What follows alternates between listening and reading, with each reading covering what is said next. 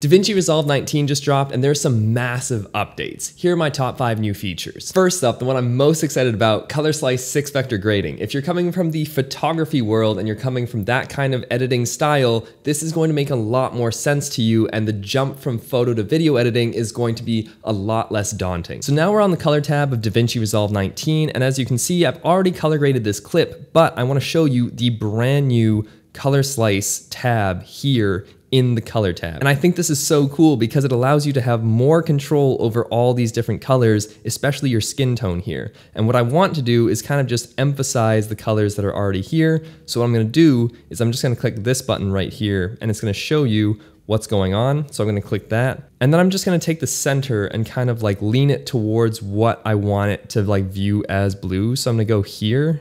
And then from there, I'm gonna uncheck that. And I'm just gonna bring this up and down and up and down. You can see what it's doing there, and I think that is so cool because it just gives you so much more control over the different things you have. And obviously I'm pushing my footage really hard because you're starting to see banding happening right here, but you're just gonna be able to have so much more control over your footage and your color and what you want to achieve with that. So it's really cool that you have all this control in something. So if I wanna raise the saturation, I can do that just by raising this a little bit higher. So I'm gonna go like 1.10, and that looks really, really good to me. So here I'm gonna go to my cyan because I wanna see how that is affecting the image right here, and not a lot is showing up as cyan. So what I'm gonna do is just kind of center this, and as you can see now, we're selecting a lot more of the tank top. And so what we're gonna do now is just mess with that, and you can see how I'm affecting the tank top right here. And I think that is so cool that I just have that very minute control over color, and I can add and subtract saturation to it and just really have more finite control. So what I'm gonna do is just add a little bit more saturation, and then to the magenta, which I think is really, really cool. So I'm again just gonna do that. I'm gonna come up here and I'm going to kind of mess with that. But first I wanna go to my center and see what it is selecting more. So I want more of this skyline right here. And now I'm going to just play with this as I see fit. Increase that a little bit, increase that a little bit. And then with the hue, we can kind of like pick what we want to do. So like we can get really crazy with this if I want to. So I'm just going to reset that and then just lean it a little bit more to the purple side. And then with the red, you can see it's coming up a lot on the skin tone. So I'm just going to do that. Then I hit center here and it's just going to select more of that skin tone right there. And then I'm going to unselect that and see how I can change that. So we're just going to bring that up and then down. And I just want to raise that up just a little bit. That's obviously too much.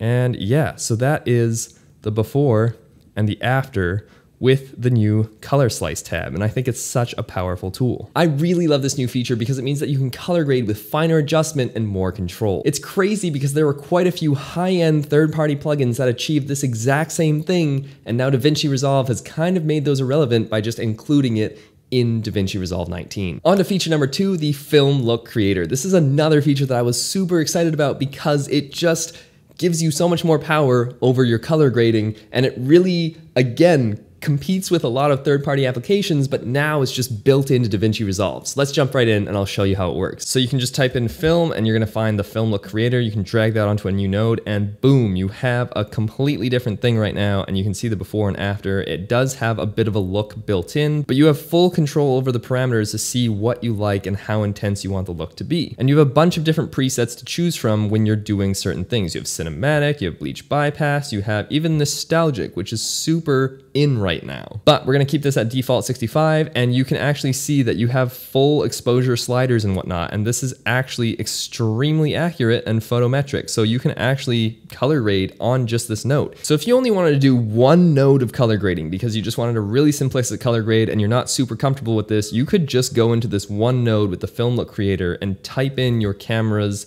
different input and outputs, and you have this look built right here for Rec 709, and boom, right there, you have a look built in. And if you're uncomfortable with using color grading wheels or whatnot, you can just come here and use your exposure sliders if that's what you're more comfortable with, add some contrast, lower the highlights, increase the fade, so you just have a little bit of that film look, change the white balance a little bit, skin tones, add that in, subtractive, you can just kind of see what kind of saturation you want, richness, You can see again, we're just playing with the colors going left to right. And we're gonna leave the bleach bypass untouched because I don't really like that. But you can see the before and after of just that is already insane. Personally, I prefer more control when it comes to color grading, so I'm gonna go back to my previous color grade, but if you only wanted a single node of color grading, you now have that option. So aside from basic color and exposure settings, you can come down here and you have split tone, which means you can do some crazy stuff going on here, and you can change the hue angle to match exactly what you want. I kind of want my highlights to be a little bit more in the teal, and that is pretty cool. You can change the pivot here and you can see how that will affect your image. That looks pretty good to me, so enabled, disabled, that's pretty cool. Vignette, I don't really need a vignette because I can add that more manually with masking. Halation, I think that is really, really cool. And we're going to add the radius and the hue. So I like the hue being more down here in the reds because that's more of a filmic vibe. And then obviously the amount, the radius is going to vary on what you want. At 100%, it's quite strong. So I'm just gonna bring that down a little bit. And then you can see the before and after. It's giving it a nice little halation that's giving it that film vibe, which I really, really like. And then here we have the bloom as well, which is automatically enabled. And so we're just gonna increase and then decrease that. You're seeing it a little bit on the brightness of the image right here, but it's not showing up so much on her face. So what I'm going to do is just come up to the lights right here and you can see how it's affecting the lights. Boom. So you can see there's just a little bit of that blur. If I turn everything to 100, you see the effect is a lot more obvious. But you do see that bloom on those light sources. So I'm gonna have it pretty high and then I'm gonna bring the radius a little bit lower. So you can see the before and the after. There's just that little bit of glow that looks really, really nice. That kind of replaces like a pro mist filter. And then of course you have grain as well. Honestly, I don't know how I feel about this because especially on social media, YouTube and Instagram, the compression is not really gonna show the grain. So it just kind of looks a little bit off, but you can enable this and get that look if you so wish. Again, you have some multiple presets, 65, 35, 16, 8, and custom, so you can just dial it in, or you can go with one of the presets and make it look super grainy if you so wish. You also have flicker, gate weave, film gate. You have a lot of different features here. It just gives you more control over how you want your footage to look. And if you're really going for that film vibe, you have all of these tools at your disposal. If you do like the film look, be sure to check out my full color grading video on how to achieve that look. And if you want even more control about how to get the film look, I have a 10% discount on any Dehancer product that really will elevate your footage and give it that filmic vibe. Now, honestly, even though I was more excited about the first two features, this might be the biggest upgrade for the vast majority of people, and that is text-based editing. Davinci Resolve has had auto transcriptions for quite a while now, but the competition has had text-based editing for a decent amount of time, and Davinci was always kind of lacking that.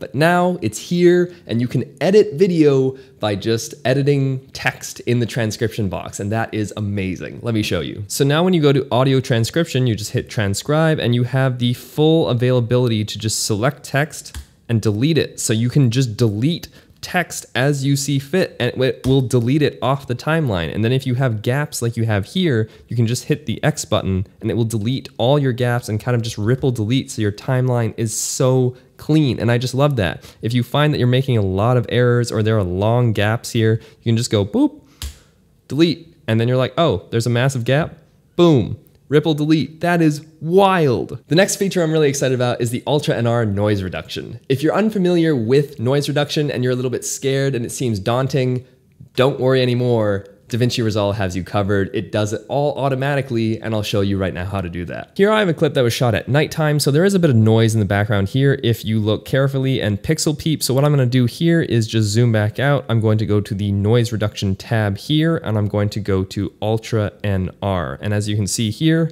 it is now changed the parameter to medium, and I'm going to hit analyze, and a box is going to appear, and it's going to give me these parameters that it thinks is best for this clip. And if I hit play, it is a little bit laggy, but those are the parameters that it thinks are best for this clip based off of noise reduction. So if you're really not comfortable with any kind of noise reduction, this is going to be a really easy way to kind of eliminate that. If you want to learn more about noise reduction, feel free to watch my other color grading videos. And the last feature that I'm excited about, but definitely not least, is the new and improved face refinement feature. Before, it was a little bit finicky and it would take a little bit of time to load things, but now it's much improved, it's a lot easier, and you have more control, and ultimately, that's what it comes down to. Let me show you how it works. So here we are back in the color tab, and what we have here is the face refinement, and we're just gonna drag that onto a node, and we're gonna hit detect faces in frame. Boom, so much easier, and we're just going to hit track.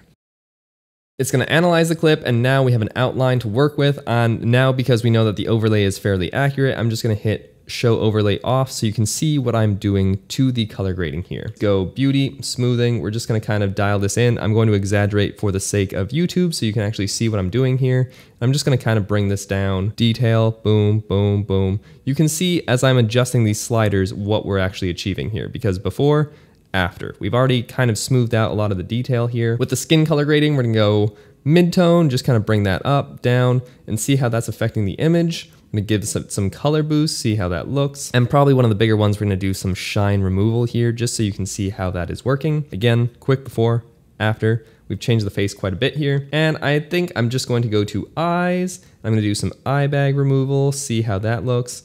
If we just kind of brighten that up, you can see how much of a difference this is doing to the face. I'm just going to add a little bit of eye light, eye bag removal, boop, boop, boop.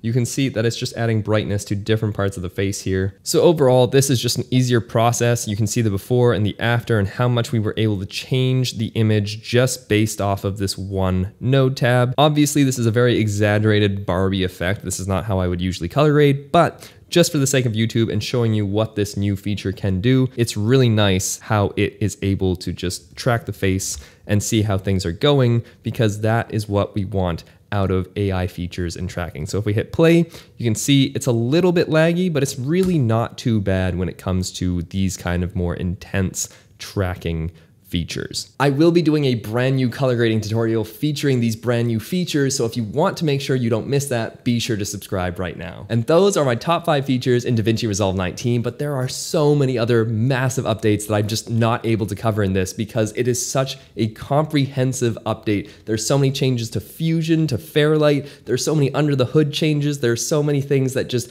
make the program run faster and smoother. You're going to love this update, so be sure to download it if you have the chance, because this is a game-changing update. If you like this video, be sure to like and subscribe. It really does help out the channel.